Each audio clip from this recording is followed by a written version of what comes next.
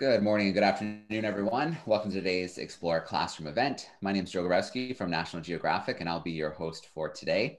If you've been tuning in this month, you know that we have been celebrating big cats. So the last 3 Decembers, we've dedicated the month to hosting scientists, explorers who have dedicated their lives to studying, to capturing media for us to see, as well as rehabilitating, rescuing, conserving important land needed for big cat survival. So we've been talking to big cat scientists from South America, from North America, from Asia and Africa. It's been a ton of fun this month, and I can't believe things are winding up so quickly with the holidays approaching. So I want to give a quick shout out to the classrooms I see who are starting to tune in live on YouTube. Don't forget you can get in on the action. On the right, there's a chat sidebar. Let us know where you're watching from, send in some questions, and we'll work some of those in. And of course, to any classroom joining us, take some pictures, post them to Twitter, hashtag Explore Classroom, and tag at Nat Geo Education. We love to see classrooms in action. All right, so let's change gears and get to the main event. We've got Mark Elbroch joining us today. He is a scientist, tracker, writer, and storyteller.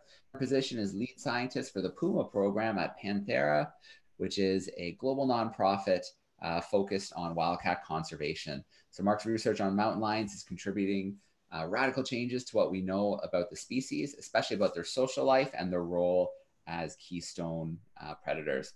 So his work was central in storylines of the BBC film Big Cats in High Places, as well as Nat Geo's Wild Cougar Undercover. So Mark, it's so awesome to have you joining us live today. We've got a great group of classrooms from across North America. Looking forward to get to know you a little better, and then they're going to fire some questions at you. All right. Are you ready? All right, we're ready. Okay, so I'll just dive in with a short presentation first. That's the plan? Perfect, let's do it.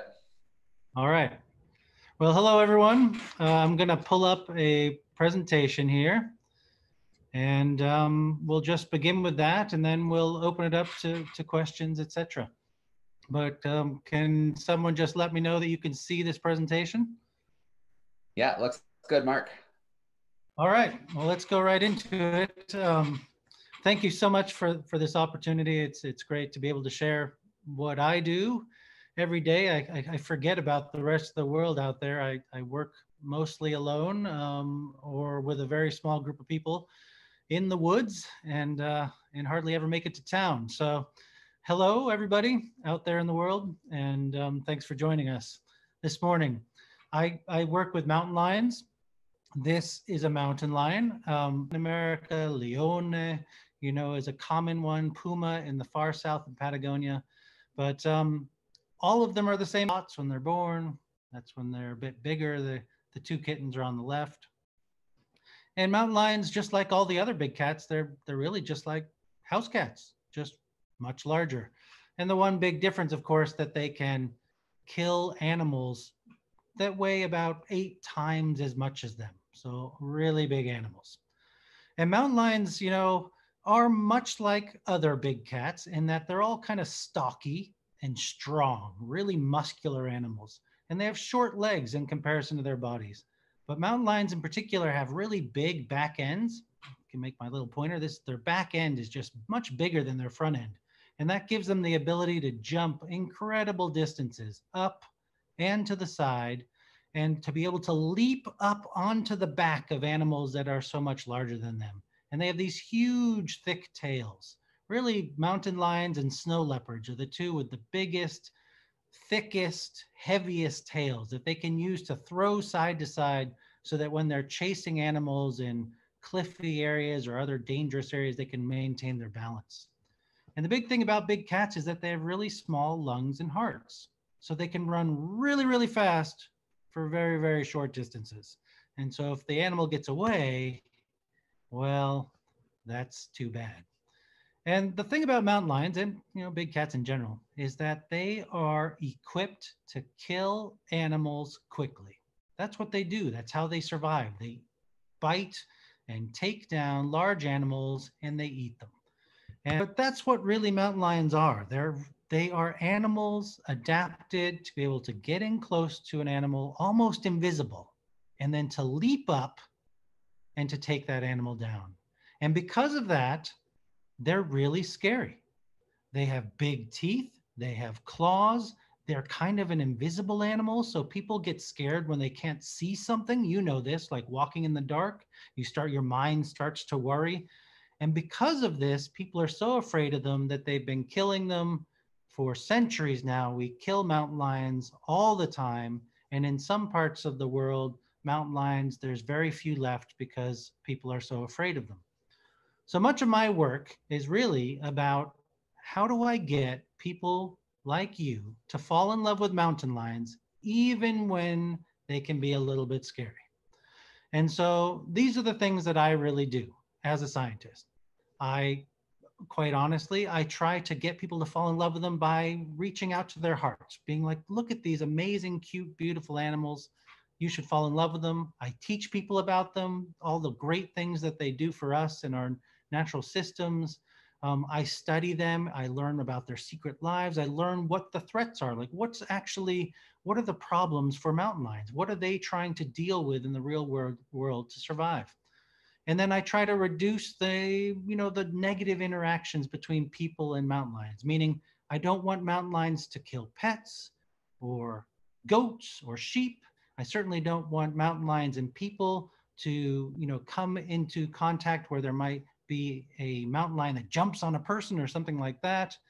And then, we want to kind of help people understand why it's beneficial to them to keep mountain lions around.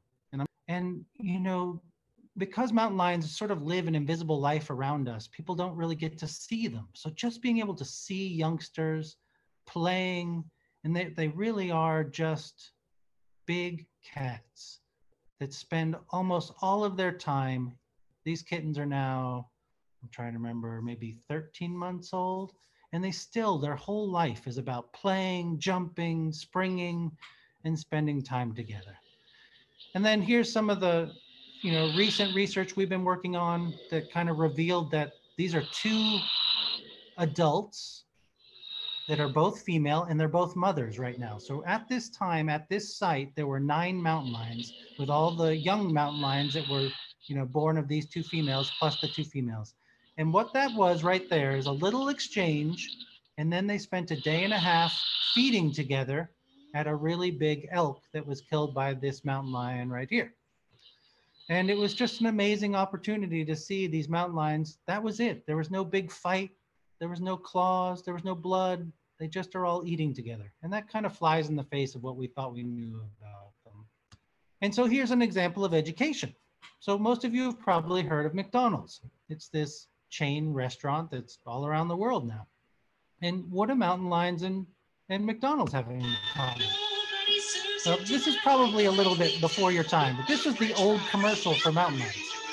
And it was all about this idea that they have served so many people around the world, more people than any other restaurant in the world. That over 99 billion people have eaten a hamburger or chicken McNuggets or something at McDonald's.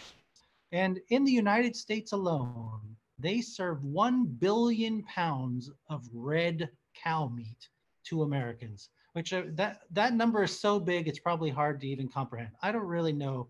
Like, I can't envision what 1 billion pounds of meat looks like, but it's a lot. And so what does that have to do with mountain lions? Well, it ends up that mountain lions feed the world too.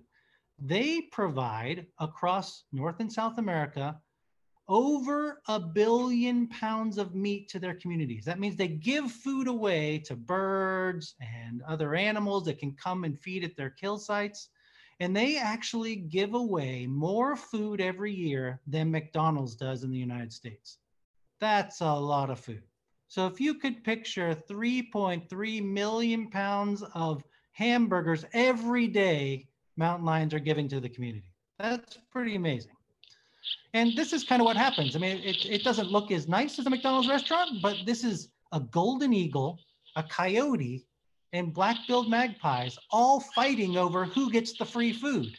And so we studied this and we found all sorts of animals are eating.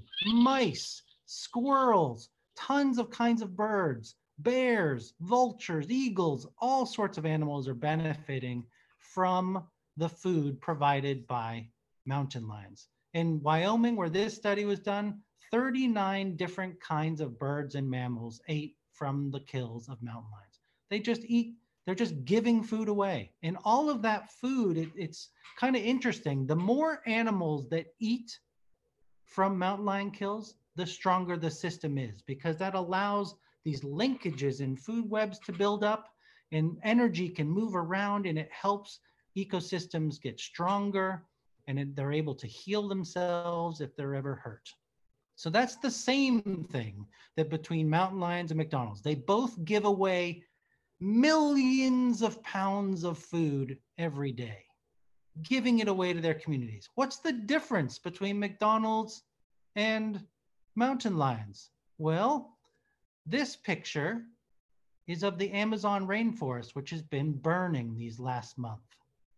And the difference is that when you buy at McDonald's, you support the burning of rainforests, because McDonald's is one of the retailers that buys their beef from the Amazon system. So McDonald's gives away food to the masses, but they also destroy forests. Mountain lions give away food to the masses and make forests stronger. That's a little graphic. It's one of the things I work with other people, and we make these information graphics to help teach people about the positive things that mountain lions do. For teachers, this is available for free for anyone to use. You can get it through Panthera or this company at the bottom right here, Wild Futures. They can be contacted for a copy as well. And just moving on, of an example of threats. So unfortunately, sometimes mountain lions eat sheep. That's not actually a sheep eaten by a mountain lion, but it's a dead sheep. And so they get killed for that. And so we've been testing all these various ways. These are called fox lights, these things, and they make these strobing colored lights, and it keeps mountain lions away from sheep, makes people happy. You can put them in pens. So we teach communities how to protect their sheep and other animals. And here's a big fence thing with a roof, because mountain lions can jump so high, you want a roof. And so that's a way of looking at that. This is research we're doing on the Olympic Peninsula. I'm just running through a couple of examples. This big red arrow, right now, this highway, this yellow line right here, mountain lions are having a really hard time crossing this highway. And so we're working with the Department of Transportation in Washington State and many other people to figure out how and where to build places where they can cross on a big bridge or go underneath if we put a big sort of a big tunnel underneath the highways. And we're doing this with 6 tribal nations out on the peninsula, where we're all working together to catch mountain lions, follow them around, figure out how they can cross this highway. And that's our team that works in the Olympics. And last thing I'm going to show you, this is my work down in Patagonia. And it's this huge open landscape. And you can see mountain lions. It's amazing. You just walk around and they're out there. And people are now going there. Here's 2 people and taking pictures. Do you see the mountain lions right there? Of mountain lions in the wild. It's crazy. This is the kind of photo you can get down there in Patagonia, wild mountain lions. And the problem now is that people are getting so close to mountain lions that everybody's afraid there's going to be an attack. And so there's no safety guidelines. So one of the things I'm working with folks down there on is, how do we allow people to do this, but still stay safe? And what's safe for mountain lions as well? Because we don't want to be with them every day, which means that they might have less opportunity to hunt, and that can impact their youngsters, etc. So that's just a run through crazy blitz of different things that I work on and why I work on them, and some pictures of mountain lions, of course. So there you go. All right, Mark, that was awesome. Thanks so much for sharing the presentation, sharing the work that you're doing. And I love that McDonald's analogy. That's a really good way to break it down and make sense of the importance that they do play in ecosystems. Really cool. So Mark, what I'll get you to do, at the top of your screen, there should be an option to stop the screen share, and that'll bring you back to us, and then we'll start meeting some of our classrooms. Perfect. We gotcha. All right. Shout out to some YouTube classrooms who are tuning in already and introducing themselves. We've got Mr. Nito's class in Smithtown, New York. We've got Miss Hines Maker Lab in Brooklyn, New York joining us. Let's see.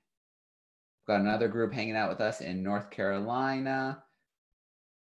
Okay, very cool. So we have classrooms hanging out from all over the place with us. Let's jump into a live class now. Let's see. Let's go to Montana to start. We've got some students hanging out in Kalispell with Mrs. Sinclair. Let's get that microphone turned on.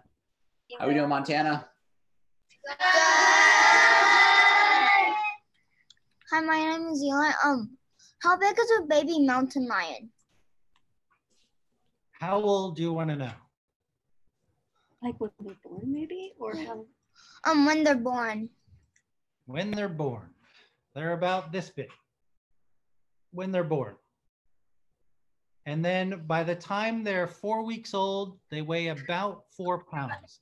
And then from week 3 to week 10, they gain about 1 pound per week. So if it's a 5-week-old, you expect it to be around 5 pounds. Wow. All right, good question. And I bet Montana has some mountain lions around. Yep. Oh, yeah. All right, let's see. Where should we go now? Let's go to Glenview, Illinois. Miss Michael has some grade 4s hanging out with her. Let's get that microphone turned on. How are we doing, grade 4s? Everybody, how you doing? Good. Yeah, I've got 2 short questions. Let's see if Lauren will come up first. If that would be okay. Lauren, go ahead. How many years have you been studying mountain lions? And what do you study? I have been studying mountain lions. Next month marks my 20th anniversary. So it'll be 20 years. And Eve. Thank you, Lauren. Do the males fight over the females? And if so, what happens? It's a very good question. Sometimes they do, sometimes they don't. But yes, big territorial males can fight occasionally over access to females and territories. And what happens is usually a lot of snarling and craziness and fur flying, just like in that video of the Wanako. There can be blood, there can be, sometimes it's rare, but occasionally one will kill the other one. Usually one just beats the other one up and the other one limps away and escapes. But on occasion, they literally kill each other. All right, good questions. I'm gonna visit YouTube and grab a question from our YouTube groups. I want to give another shout out to Ms. Claris's 2nd graders hanging out in Arlington, Virginia. And then from YouTube, let's see.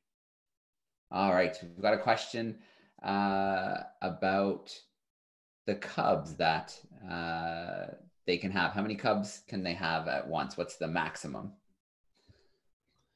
You can see anywhere from 1 to 5. And the average where I've worked, pretty much everywhere I've worked, has been 3. Okay. But down in Patagonia, for instance, I don't know if we had that picture from Patagonia, had 4, and it's not uncommon to see 4 cubs. All right, a testament to how good of hunters they are, being able to raise 3 to 5 cubs. It's pretty impressive. Well, they don't always raise them all to dispersal. That's the challenge, is you can give birth to 4 cubs, but to make 4 cubs survive 18 months until they survive on their own, that's a real challenge. And often they'll lose 1 or 2 along the way. All right, let's take a trip to Boulder, Colorado. 3rd and 4th graders hanging out with Miss Rakovsky's. Let me get their microphone turned on. How are we doing, Colorado? Hey! Woo! Good. Do you think the climate change is affecting the population of mountain lions and their prey? That's a great question. And it's without doubt, climate change is impacting mountain lions and their prey. Mountain lions are lucky compared to some animals in that they're very, very adaptable. So much of the things they have to deal with are really just how their prey is in different places, how the trees are changing, which are changing the distribution of the elk and the deer, and they follow the elk and the deer. So it is making their lives harder. We know that as temperatures warm, a lot of animals are giving birth earlier. We're also seeing them shift when they give birth. They're giving birth later in the summer. And that means that the kittens are really small when they go into winter, which in your home, Boulder, up through Montana, up to Kalispell, when the kittens are born that late, their ears are really thin, and so they often get frostbite. And so they lose the tips of their ears, they lose the tips of their tails, and we've seen an up spike in that, at least in Wyoming, where I've been working for in the last sort of 6-7 years. All right, good question. So we have Ms. Wafer joining us, and she is from Laurel Springs School. It's an online group of students spread all over the place. Let me turn her microphone on because I bet she's got a few questions for us. So we're ready for you. Hey, Ms. Wafer. Hi, well, thank you so much. We do have a couple of questions. First, Claire in New York in 6th grade wanted to say, already in love with mountain lions. Thank you for that, but she really already loves mountain lions. And so Alessandro's in 8th grade in China and wondering, why do the mindsets of domestic cats and the mountain lions seem alike? And then just one other quick question from Larissa, also in 8th grade in Florida, about where the mountain lion population most lives in the world. Okay, good question. Why are house cats and mountain lions similar in mindset? Whew, to be honest, I probably have no idea. I don't know enough about how they think to be able to answer that well. I think that much of the way they think has been influenced by how they survive in the world.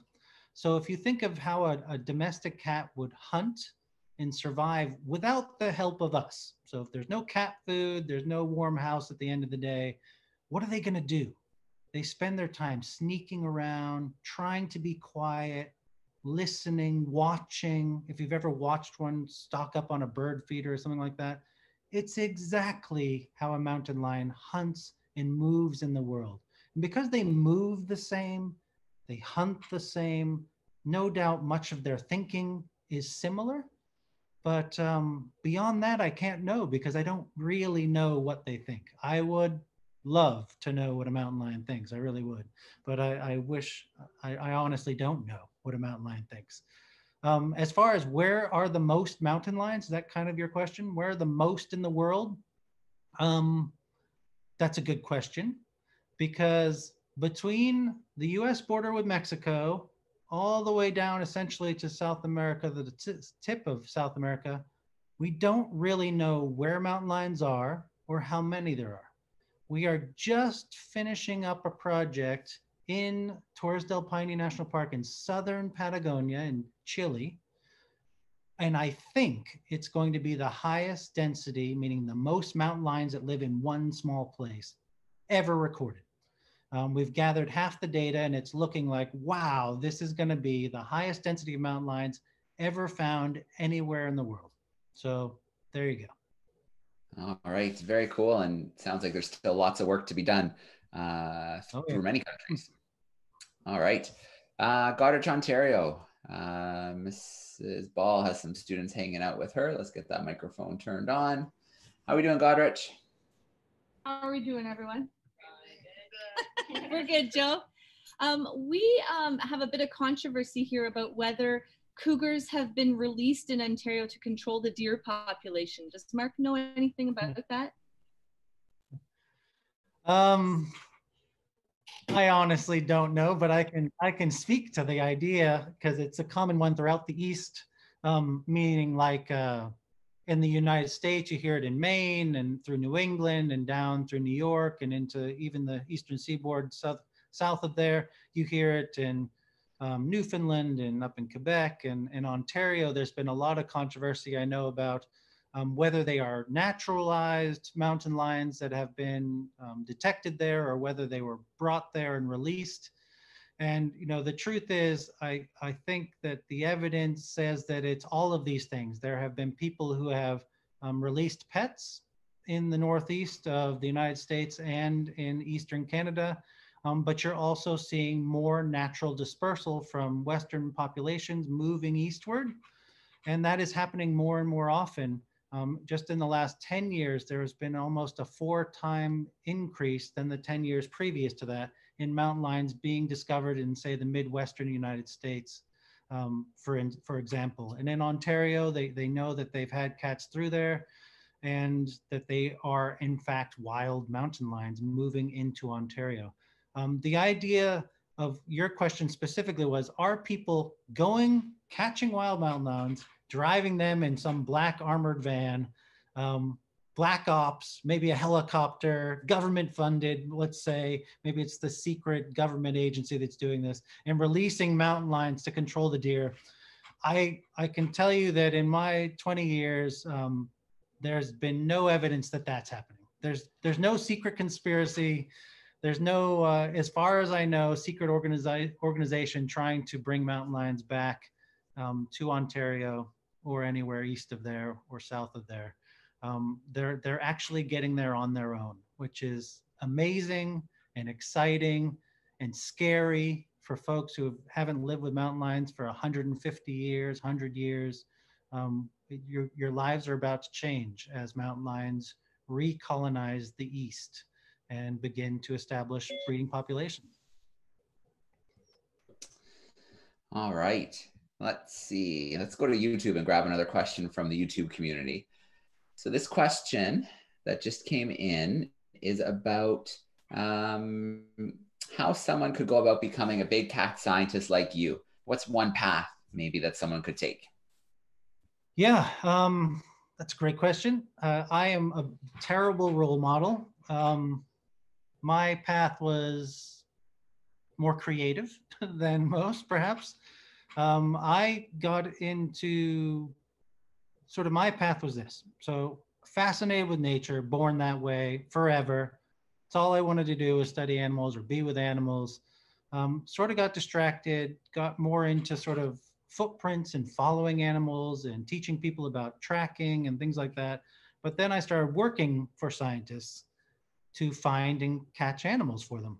And then I said, gosh, I've got my own questions. I wonder if I could be a scientist plus the person who catches the animal.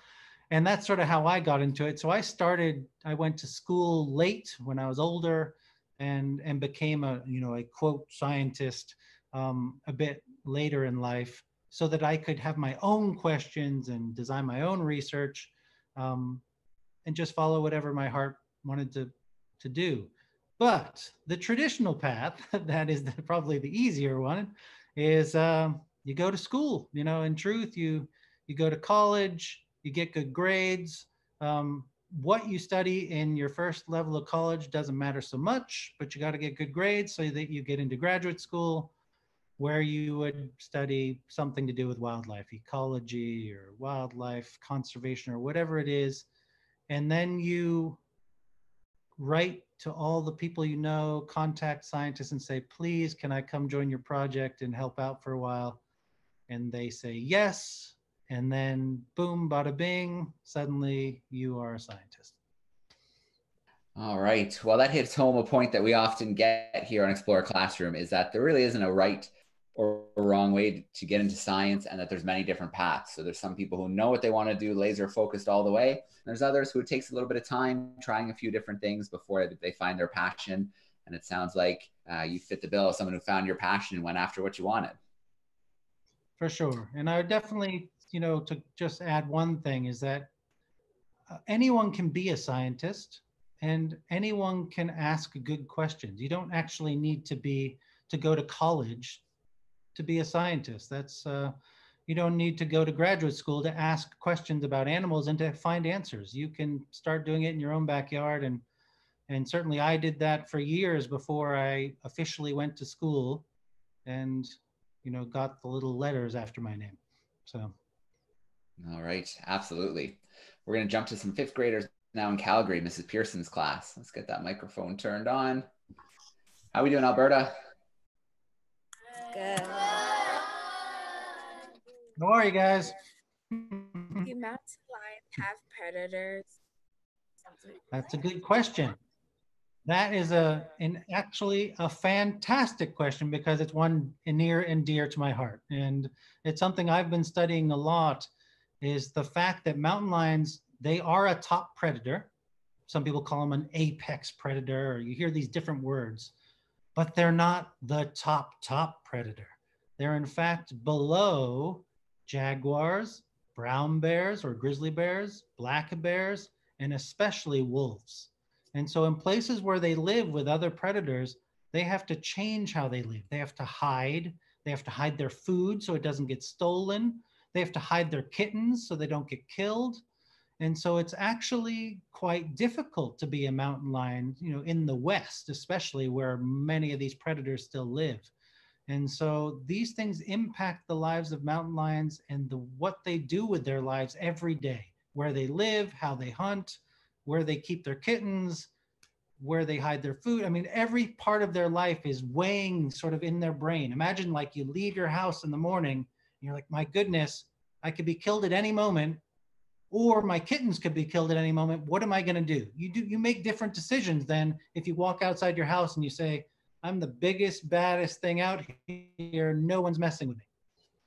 And so that is the life of a mountain lion. And we've been really studying that the last few years and helping people understand why mountain lions are the way they are. One of the reasons is that they are not the top of the food chain. All right. Where are we going now? Virginia, 8th graders hanging out with Miss Weeks. Let's get that microphone turned on. There it is. How we doing, 8th graders? I hear them. All right. That's better. That's louder. Hi, everybody. We have 3 questions today, and we're going to allow the students to ask those. Our first student is Stephen. Hi.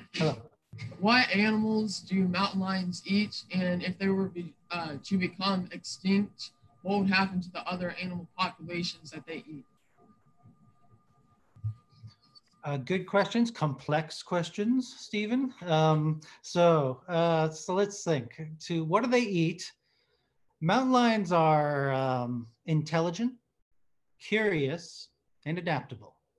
And that is just another way of saying they'll eat just about anything they can catch. So up to the size of generally an elk, if you live in a place with elk. They occasionally take adult cows and adult horses, but that's rare, or at least across most of their range. But when they're youngsters, they'll eat, anything. Beavers, squirrels, marmots, woodchucks, anything they can catch. And as they get more proficient in hunting, because it takes years to become a good hunter, they start getting bigger and bigger prey like deer, and then working their way up to eating mostly elk. And even when they eat deer and elk as adults, they tend to eat the youngsters rather than the old experienced ones that kick them and hit them with antlers and can actually wound them quite badly. What happens when they go extinct? Well, that's pretty easy to know because you just have to look at the east coast of the United States and Canada, where deer populations are crazy out of control. And that's not just because mountain lions are extinct. It's, all predators are extinct out there. Wolves have a much larger impact on prey populations than mountain lions, but mountain lions can dampen at least deer populations. They can't really control them when they're that out of control, that big. But what you see is that, deer are out of control, recruitment in the forest is down, so little baby trees can't grow, everything changes. All right, let me turn your mic on because I know you guys have another one. There we go. This is Maddox. Hi, I was wondering what your favorite big cat to track was and why.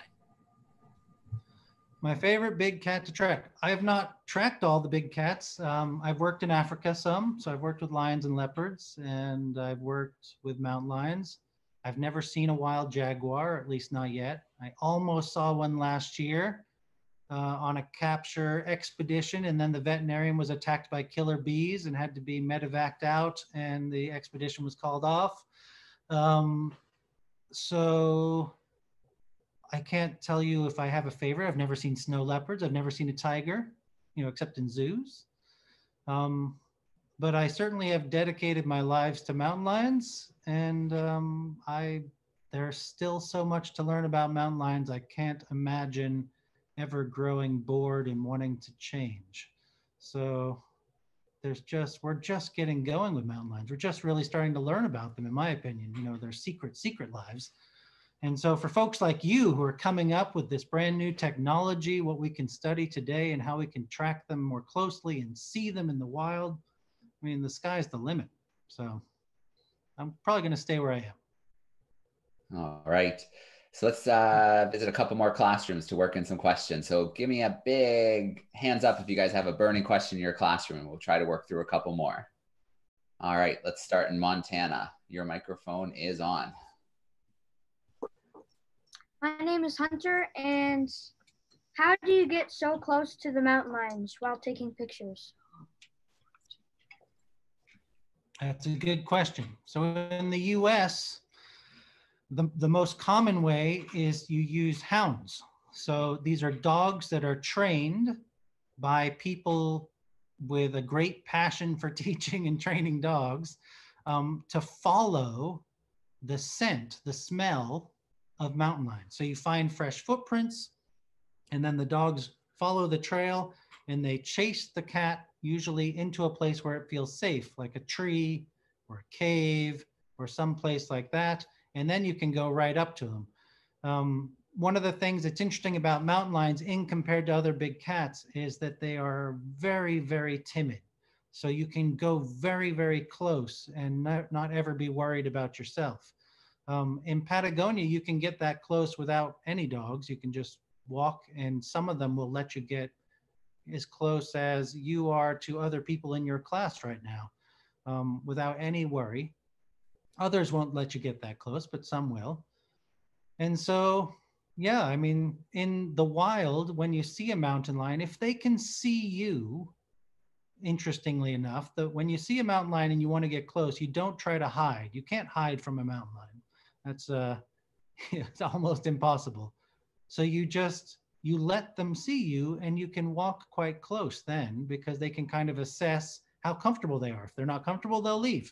If they're comfortable, they'll let you get close.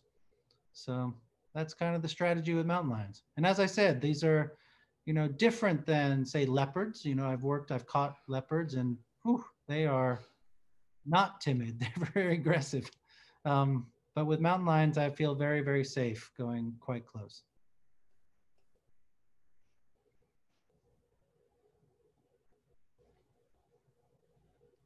Okay, we're gonna go to Colorado now. Let's see if I can get that microphone turned on. There we go.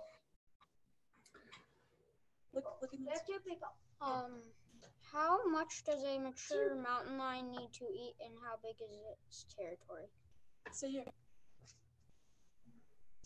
Say it again.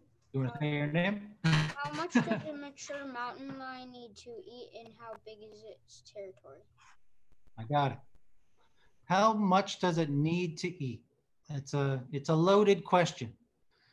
They only need to eat, a couple of pounds of meat per day, but they tend to eat a lot more than that.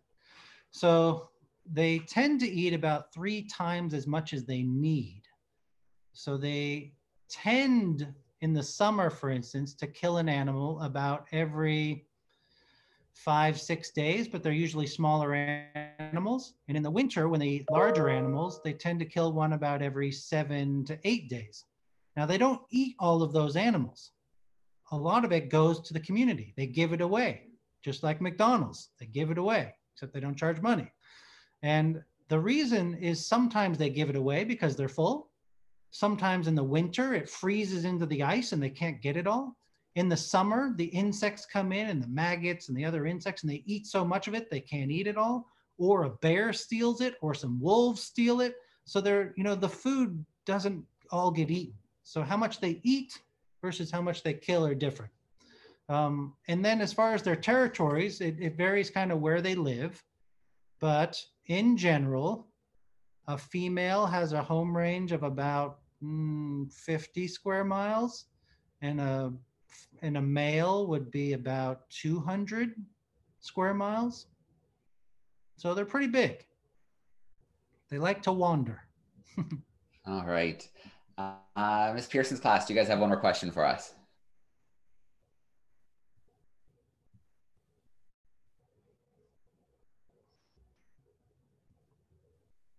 No, I don't hear them. Maybe they had to go for a recess break. All right, let's check in. I can see Miss Wafer. Do you have one more from your community for us?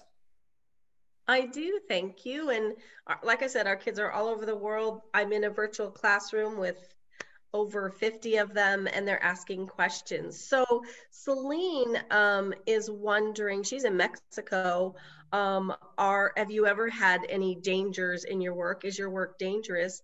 And then Nicole and Natalie are asking about what to do if they did encounter a mountain lion. Good questions. Have I ever had dangers in my work? Yes, definitely.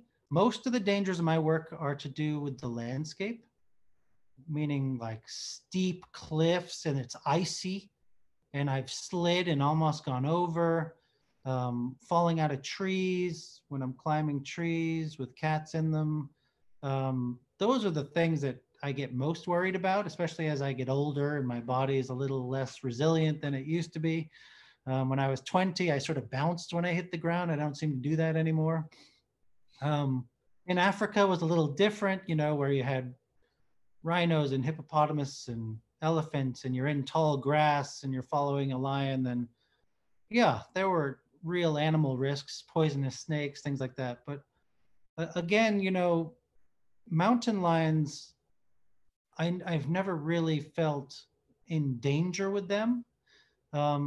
Certainly a few have made me feel a little bit nervous when you corner them and they decide not to run and they kind of turn and growl at you, but they've never, you know, I've never been really threatened by mountain lions. I've only had one walk towards me aggressively on one occasion. She had tiny cubs she was trying to protect. We came upon each other very unexpectedly. I fell out of a tree on a mountain lion once that was awake and you know, the lion just tried to get away from me. I have crawled into caves with them. I've crawled into bushes with them. I've crawled under houses with them.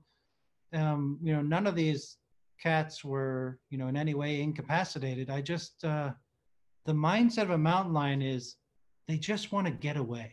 They just want to get away from you. So I never feel like that part of my work, you know, people worry that that's the big danger, and that's not the big danger for me. It's spraining an ankle or breaking a leg or literally dying. I once in Chile was on the back of a horse and I was on a trail on a cliff face and the trail gave out and the horse was holding on by 2 feet and I'm on the horse. And if we had fallen backwards and I had a horse land on top of me, 100 foot below me, I'd be dead. And we somehow, me and the horse survived. Those are dangerous moments. The mountain lions are not. What do you do when you see a mountain lion? Is your other question. You know, this is not tongue in cheek. I really do feel this is consider yourself lucky. If you see a mountain lion and you see a mountain lion, it moves through, don't panic, don't worry. It's just a mountain lion. They're part of life. And if this animal approaches you, if you are beginning to feel uncomfortable, meaning that it sees you, it knows you're there, it's now showing curiosity or worse, aggression, what should you do? The thing to do with mountain lions first is to do anything you can to make it know that you are a human being. Because generally the second it realizes you're a human being, it's gone. If it still is curious about you, so yell, wave your hands. I clap my hands loud when I get worried. I go as loud as I can. And I just yell, hey, what are you doing? You know, do you know what I am? And that's usually enough. With almost all the big cats, if you take 2 steps towards them, they'll just go, whoa. And that usually stops any kind of negative interaction. You can also throw things. Throw anything you have, your water bottle, your rock, you know, your neighbor, your cat, whatever you got in your hands, throw it at the mountain lion. And just try to let it, you know, break the lock, because mountain lions and other big cats, when they get curious about something, they kind of lock in. And so you will need to break that concentration any way you can. And if, you know, there's a terrible incident, if you're in, for instance, a group and a person gets attacked by a mountain lion, you just beat that mountain lion with sticks, whatever you can, until it breaks that concentration, and then it will run off. But you have to break that concentration. So it's, you know, I don't want to belittle the risks. There, you know, mountain lions do attack people. Very, very rarely, of course, but that it is possible. And if you're smart, if you see one and you do the right things and you become aggressive, you become loud, you take the upper hand, the chances that anything bad will happen is almost zero. All right, good advice. Mrs. Weeks' class will give you the final question. I can see a lot of waving, so we should visit, and we'll let you guys know. Hunter is going to be asking a question. This is Hunter. So how many big cats actually work in groups, like well together to hunt and stuff? So out of the current 40 recognized wild cat species, only 2 are listed as cooperative. African lions, most people know about. They live in prides, they hunt together, they protect their young together, they have babysitters while their mothers go out and hunt and things like that. And the other is cheetahs, which sometimes these males form coalitions where they will hunt together, they'll defend a territory together, and they'll actually share females and mating opportunities as well. So those are the only ones that are considered cooperative. Other species like mountain lions are social, meaning that they hang out with other mountain lions occasionally, they share food once in a while. I think many cat species are like that. They meet their neighbors, they, you know, have an interaction that isn't a fight.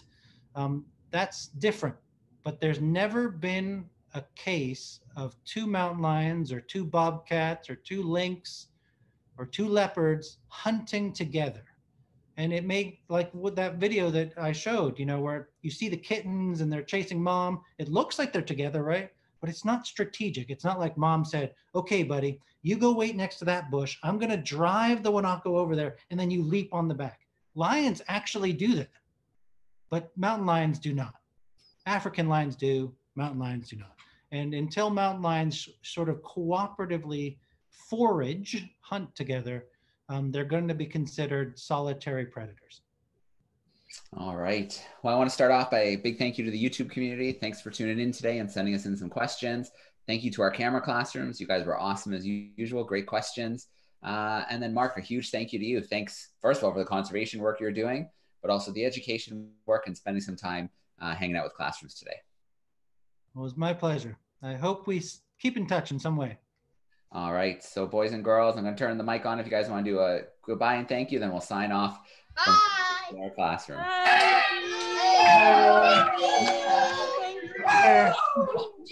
right. Awesome. Thank you. Happy birthday, Fisher. Here we go. Happy birthday, Fisher. Thanks everybody for hanging out today. And we'll see you next time on the classroom.